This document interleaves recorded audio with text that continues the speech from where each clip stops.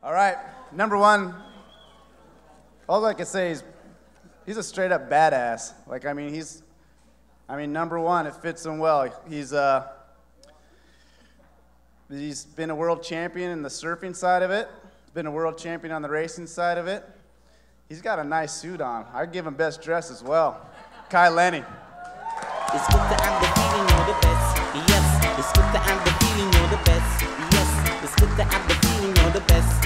Yes, it's good to have the feeling you're the best. Well, I control the north, south, east, and west. In London and Birmingham, and I have to confess that I'm a tipper highway who the Lord God bless. Can enough money, man, me them want to invest. Do I chant to perfection, them show interest. Me vest, it's good to have the feeling you're the best. Yes, it's good to have the feeling you're the best. Yes, it's good to have the feeling you're the best.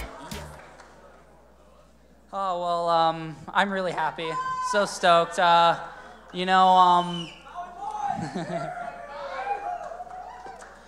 For me, stand-up paddling is, really turned into something special. And, just to, track back to when I first started stand-up, I just remember seeing, when I was 7 years old, seeing Laird doing a downwinder on Maui. And I remember seeing that and going, oh, that looks like really a lot of fun. And never could have imagined where it would go or where it would be. And, I, took it up and started to get into it. And it's all of a sudden just blown up into this amazing sport, and one of the best sports that I've ever been able to be a part of and witness as well. I mean, I'm so lucky to be able to travel around the world and be able to see all these amazing places, meet all these people, and you know what I see the most in stand-up paddling more than any of the other sports that I do is the fact that everyone's always stoked and always has a lot of aloha and basically always has a big grin on their face, which I mean, at the end of the day, I think that's what we're all looking for, is just to be stoked and happy. And, I'm stoked and happy, and I've had a great year. I've had a great couple years, and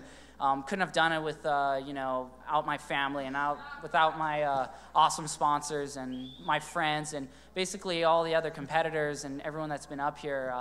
Without them, I probably wouldn't be able to push myself to that next limit. And, I take a lot of inspiration from a lot of different things, but for sure, standing in front of you all, it's really special because every one of you are, really important for the sport of stand-up paddling and, basically are all pushing the level of stand-up paddling. And hopefully, I want to keep doing that myself. And I think this weekend's going to be super special for us all. It's one of the bigger races of the year. And, yeah, everyone good luck. And remember to always have fun and never give up.